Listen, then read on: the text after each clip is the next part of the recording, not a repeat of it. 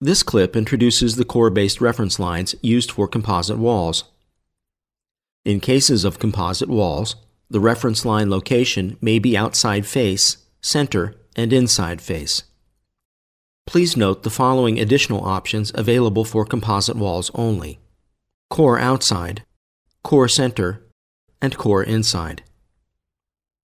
This gives great flexibility for the modeling of walls and for performing modifications later on. For example, if we anticipate changes in the structure's skins or their thickness, we can create walls with a reference line at the outside face of the core. This way, later changes in insulation or sheathing choices will not affect the structure of the building. Offset the reference line works similarly to basic walls. When the reference line is on the outside face, inside face, core outside or core inside of the wall, setting a positive offset value will move the reference line toward the center of the wall's core.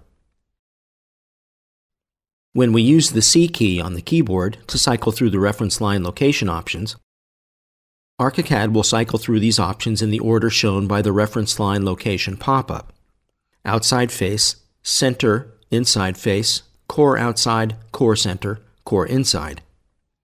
Please note one additional item. In the Composite Structures dialog, the skin, displayed at the top of the dialog, will be at the outside face of the wall, while the skin displayed at the bottom in the dialog will be at its inside face.